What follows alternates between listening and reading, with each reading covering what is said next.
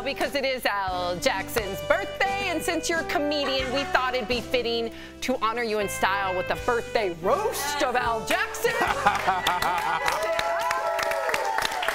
Al, we're going to have at you, okay? So don't take any of this personally. I don't. Here we go. Al, you know we love you, but not as much as you love yourself.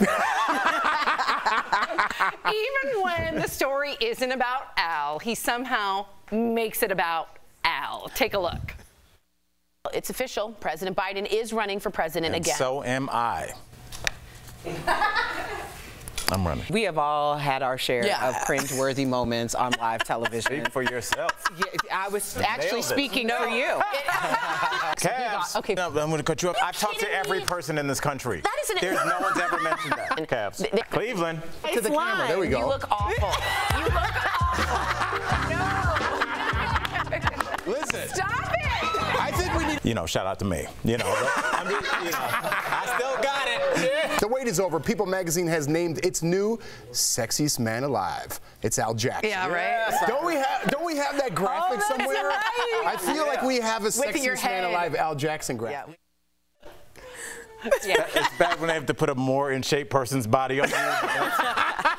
That was awesome. Yeah, I love having fun with you guys. We're not done yet. We're not done, Al. Jeff, your turn. Here's mine. So I love when you get personal with the guests before our question, even though we're on a tight schedule. And sometimes you lose us, buddy. You always bring it back, but sometimes we don't know what you're talking about. Let's watch. Rough patch there. It's good to see you again. All right, I have to ask. We were debating whether we'd seen you before. We like that background, unbelievable. Let's go. I would also like to apologize for my co-host Al. What he was attempting to say was that the last time you were on the show, because we all remember that you were on the show, but we talked about your fireplace and how dope it was for like 2 days. We don't know what you said. That's funny. That's funny. I'm just clarifying. Yeah, Okay.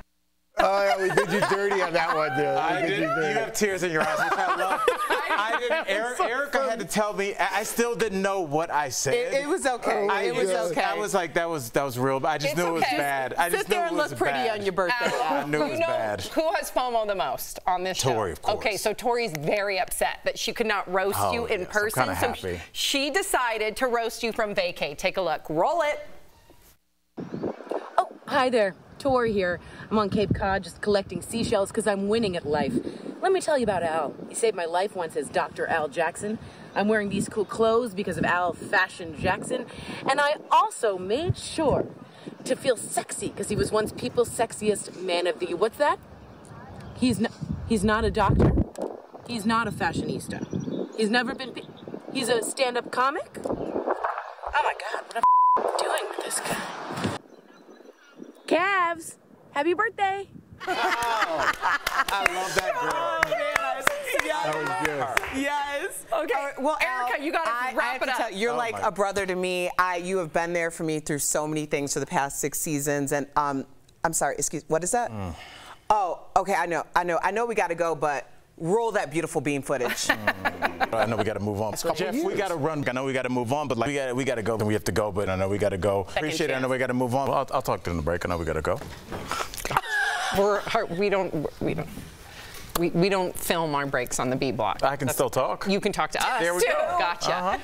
I love you guys so much. We love you. We love you, day. buddy. Like, people don't understand. Like, we are straight family. We've been with each other every day for 6 years now, and I don't know what I'd do without you guys. We love you, Al. Thank you. You've become like our confidant, our mentor. Your doctor.